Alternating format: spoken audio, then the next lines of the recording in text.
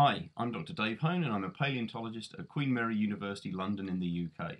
My research focuses on the behaviour and ecology of the theropod dinosaurs, the group of carnivorous dinosaurs that includes famous animals like Tyrannosaurus, Spinosaurus and Velociraptor.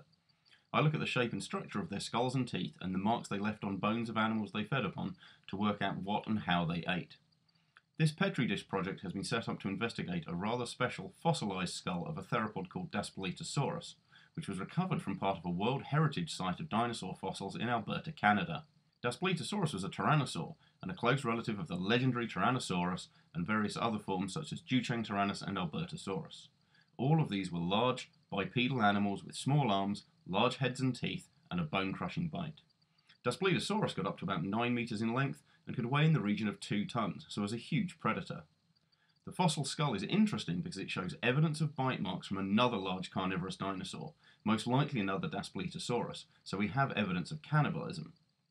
This is obviously both exciting and intriguing, and careful study of this fossil is required. By fully analysing the shape, depths and patterns of the bite marks, it should be possible to determine which species made these feeding traces, and importantly the pattern of how it was biting and behaving. Examining the environmental conditions in which the skull was buried will also tell us when the animal died. Was it shortly before burial, or had it been lying out in the open a long time before it was fed upon?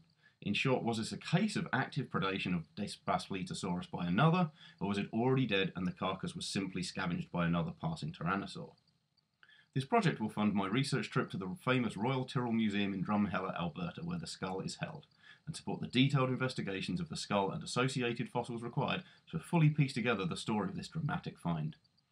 Excess funding will be used to support open access publication of the resulting scientific paper to ensure that everyone can share in the results of this investigation, and any further money will be donated to the Dinosaur Research Institute, which supports further research into dinosaurs in Canada.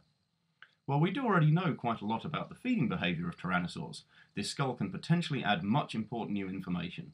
Work to date has tended to focus on the biting made by truly huge giants like Tyrannosaurus and Tarbosaurus, so seeing how a somewhat smaller, earlier tyrannosaur like Daspletosaurus acted can tell us both about their behaviour and how it might have changed and evolved over time as the group got larger.